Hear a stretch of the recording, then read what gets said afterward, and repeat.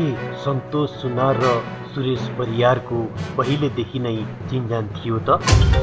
के सुरेश परियार र प्रमिलाको लामो समयसम्म सम्बन्ध भएको हो त? के प्रमिला अरू युवाहरूसँग पनि उनको यस्तै सम्बन्ध रहेको थियो त? के यो सोझो श्रीमान हुनुको प्रतिफल हो त? श्रीमतीलाई आँखा चिम्लेर विश्वास गर्नुको नतिजा हो त? हरेक प्रश्नहरू दिमागमा आउँछन्। यी सबै प्रश्नहरूको उत्तर आगामी दिनमा तपाईँ हामीले अवश्य पनि पाउनेछौँ। त्यसको लागि तपाईँले पर्फेक्ट टिभी सब्सक्राइब गर्न नबिर्सनुहोला। हामी तपाईँलाई यहाँ भएका हरेक अपडेटहरू तपाईँ सामु ल्याउने कोसिस गर्नेछौँ।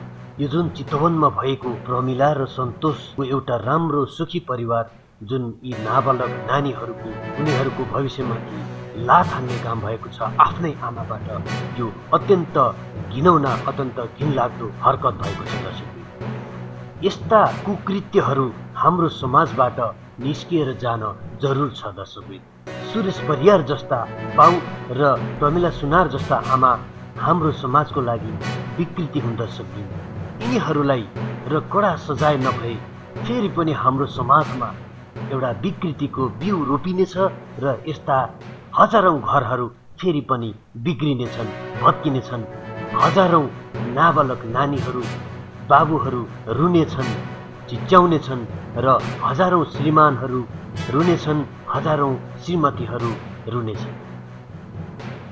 यी सबै कुराहरूलाई रोकथाम गर्नको लागि यस्ता घटनाहरूमा सामेल भएका व्यक्तिहरूलाई, सामेल भएका हिरोहरूलाई कडाभन्दा कडा सजाय हुन अत्यन्त जरुरी छ। दर्शक, यो तपाईले पनि सोच्ने कुरा हो, मैले पनि सोच्ने कुरा हो।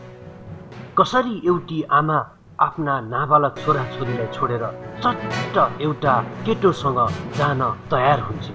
यो अत्यन्त घिनलाग्दो कुकृत्य हो। दर्शक, यस्ता कुकृत्यहरूलाई समयमै कडाभन्दा कडा सजाय दिएन भने अवश्य पनि यो भन्दा अझै घिनलाग्दा हरकतहरू हामीले हाम्रो समाजमा देख्नेछौँ। दर्शक, र त्यो नतिजा देख्नु नपरोस्, यस्तो नहोस्, यही पर्फेक्ट टिभीको पनि चाहना छ। हाम्रो समाजलाई स्वच्छ बनाऊ, हाम्रो समाजलाई संस्कारी बनाऊ र हाम्रा घरहरू विचल्ली हुनबाट जोगाऊ, हाम्रा घरहरू भत्किनबाट जोगाऊ, हाम्रा घरहरूमा भोलि आउने रुवाबासीपनबाट हामी जोगियौँ।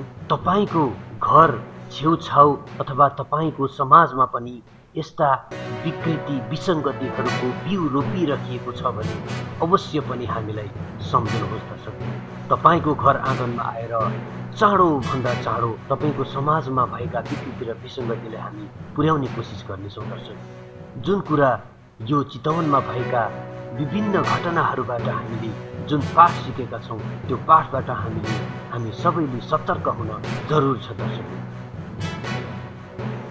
हवस् त आजलाई पर्फेक्ट टिभीको यो विशेष कार्यक्रमबाट बिदा लिन चाहन्छु। अर्को भिडियोमा फेरि तपाईसँग भेट हुने नै छ।